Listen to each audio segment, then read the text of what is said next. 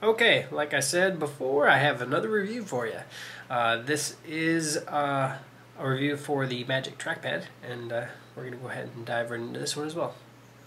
So here we are. Obviously everybody probably has seen the packaging either at an Apple store or Best Buy or anywhere else that in your area that carries Apple products. If you need to know the model number MC380LL-A, and that is the Magic Trackpad. I bought this at my local Best Buy, at basically retail price, obviously, and then because I had some reward zone coupons and stuff like that. So that's the box. Box is meaningless to me, but here is the device. Just like the Apple Bluetooth keyboard, put them right next to each other basically. They are a seamless entity. They are the same size, they stand the same height. Everything is built to be next to each other, really. They integrated their components just like they integrate everything else. And it is quite the device. Just like the keyboard, you push the button here. You can see the green light that just came on right there. And then it's blinking to try to connect to a device, which I don't have anything running right now. Click and hold, and then when the light comes off, boom, the device is now off. One thing that I thought was weird, but makes complete sense why they did it, as you can see, it is a large trackpad, and does have a click. However, it's not an actual button. This is just a large trackpad device. The actual button itself comes from these feet, actually. If you actually can see, the foot itself, the little rubber pad actually goes in both sides. So if you are on this side of the device or this side, it will pick it up. If you're way up here, it gets a little harder. You have to push a little harder because it's just these two little feet that are actually pressing in, which makes it easy for them because then they don't have a gigantic pad and you don't get the dead spots like you do in the trackpad on the MacBooks. However, you do have to push harder when you go up here. So I actually do, at first I was kind of thought, that's kind of weird, but it actually works very, very well. There are two rubber feet up here just like on the Bluetooth keyboard. And just like on the Bluetooth keyboard, which I can show you again for those who haven't seen that review, it is the exact same setup for taking the batteries out or changing the batteries out. I'm not running rechargeables yet. These are the batteries that came with the unit. Energizer Advanced. Just two AA batteries. And then just like before, you just throw this guy back on. And I don't know why I have problems doing it. Maybe it's because I'm doing this through the video camera again. Probably shouldn't be doing that, huh? So I just turn it until she pops. There she goes. Never can do it better on camera than you can do. Snug it up. Alright. And there we are. Connects to your MacBook Air, your MacBook Pro, your iMac, or anything like that. Any Macintosh, obviously, that has Bluetooth capability. If it doesn't have Bluetooth capability, just like on the keyboard, you can just get one of these little Bluetooth dongles. This is just the, what do you call it? $10 iOmega, whatever, Bluetooth dongle. Bought it at Walmart on clearance. I was kind of happy that it was. So, you know, that's what I use for my PC. But I was going to grab my MacBook Air here and show you the size comparison. It is around, I would say, 50%, 30% bigger than the actual trackpad here on the MacBook Air. It is in all, this is a very nice size for running any of your applications easily. And from when I actually specifically purchased this device for use on the couch in a multimedia keyboard trackpad setup. But I have used it on my desktop and I thoroughly enjoy it. There are certain things that work better when you have a trackpad. There are also certain things that really suck on a trackpad and a mouse is better for. So in all reality, it's nice to have both. I use my Rat 7 mouse on my desktop, so but this works just as good. And there are drivers that you can get this to work on a Microsoft Windows-based PC, and I can kind of show you that as well here in just a minute. Okay, so now we're going to go ahead and set up the Magic Trackpad within Windows. A couple things you're going to need is the drivers, and if you wish, an optional piece of software that allow you to actually use the scrolling function, the two-finger scrolling that the standard Apple trackpads usually always run. One thing you can do is just go to trackpadcontrol.com, all one word, and you'll come up with this section here. You'll have 3 different options. You can actually, the easiest way to do this, there's a trackpad driver installer. You can click on that, download it, run it. It'll automatically download the drivers necessary and install them for you. But if you're like me and you like to do it yourself, I'll show you how to do that here in a second. And then there's the Trackpad Control Setup app. This is a trial app, and you can try it out to see if you like it, and then purchase it accordingly. I haven't purchased it yet, but I'm pretty sure I'm going to, because it does a lot. It gives you the scrolling that I really like to have. But I'm still, I guess, entirely decided on that. Either way, so you can do both of those, or one or the other. It's up to you. With that said, I have that running, and I'll show you that in a little bit. If we go back to, I apologize.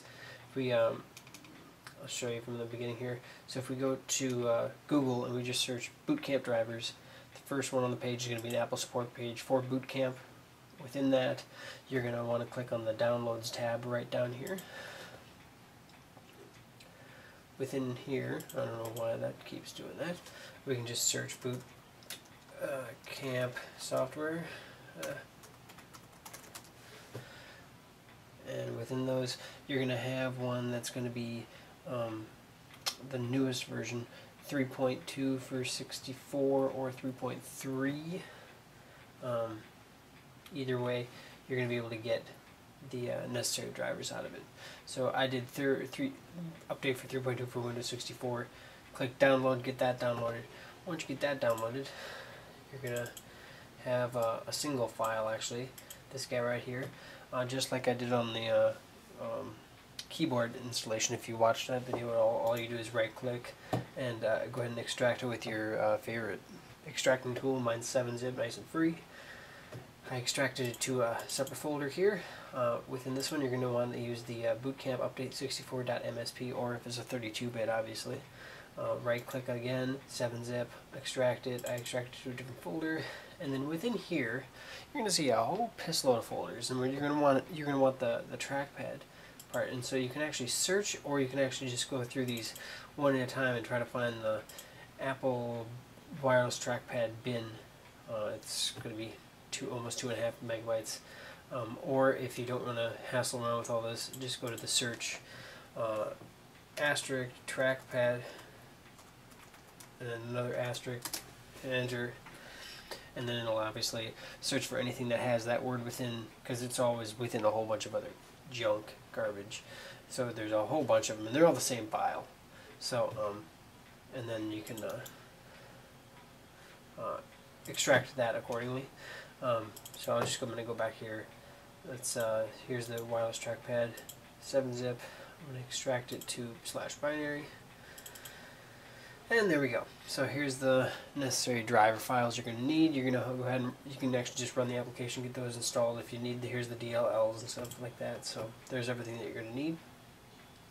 And then, like anything else, you go ahead and turn the system on. I already have my Bluetooth dongle. I'm going to have to widen back out here, sorry. So I have my little Bluetooth dongle over here. I turned on my trackpad. I've already set mine up, but within the Bluetooth settings on my computer here, it'll show up as a mouse within the system itself. And obviously, if you're going to add a device, just hit Add Device, and accordingly set up the devices as set. This isn't a complete tutorial. I just kind of wanted to give you a rundown of where to get the files and stuff like that. But yes, so that's how it goes. After you get those drivers installed and make sure that the driver is selected, everything should work just as normal. Obviously there are no 3-finger gestures within the Windows architecture system, which to me sucks. But I think there's probably some ways around it. I'm still kind of researching those. I guess I don't need to use that mouse. But if you have over here, I have that trackpad control. Let me minimize this so it looks more clean. There we go. Yes, another funky thing. So within this, obviously, it tells me how many days left are in my trial. You can choose click to drag. Click to drag allows you, if you actually stop and hover, tap with one finger to invoke a primary left click. So tap to click, you know, like anything else, if you just tap without actually pushing down on the actual physical buttons, it'll work. I like that feature. Dragging allows you to invoke dragging with double tap. So if you actually just double tap it, let's see if I can get it to do it.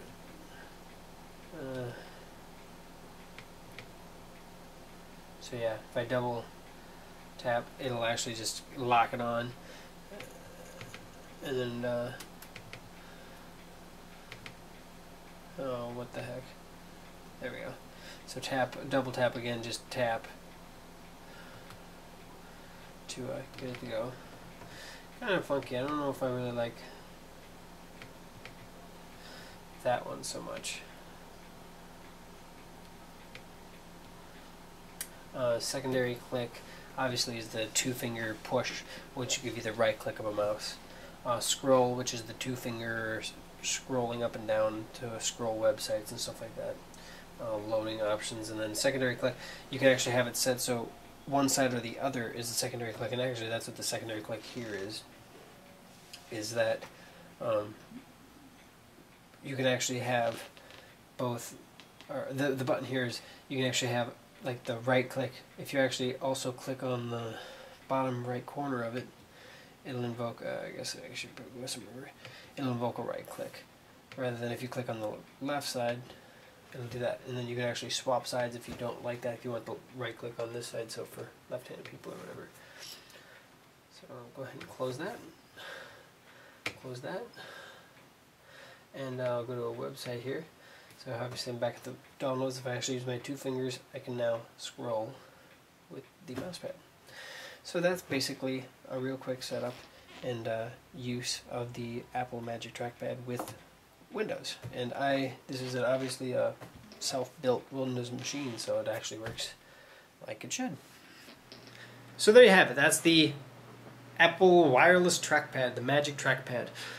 It is quite the device. I really, really enjoy it. Actually, it's not a necessity. If you're doing a lot of artsy things and stuff with Photoshop and other things, it's really nice to have. If you're doing gaming, then it's almost pointless. I mean, seriously, gaming with a mouse is 10 times better than it will be with a trackpad. So, to keep it in reality, it's not something that's a necessity. However, if you're doing stuff off the couch, like I will be doing, a trackpad works light years better than a mouse ever will. Yeah, mice can work on your jeans and on the couch and stuff, but it sucks in comparison, especially if you have other people on the couch with you and you have food and drink and all other sorts of things. Trackpad just works better. It's quick and easy. So with that said, I'm happy I purchased it, and I can't wait to get my devices integrated together, the keyboard and the trackpad, for use on the couch, and that will be one of my next future videos to review that as well. That's set up as a combined entity together, basically to review the actual device that's going to hold them together. So can't wait to get that. That should be here either today or Monday. So with that said, I hope you enjoyed the review. Please comment below if you would, and if you like what you see, subscribe above. Check our advertisements out on the side there. It helps me out with being able to provide these videos for you. And by any means, if you have any recommendations for me to do future reviews on, let me know. But please comment below and let me know what you think of the video, and if you have anything further to add that I messed up myself or that I just didn't touch on. So with that said, I appreciate you watching, and take it easy.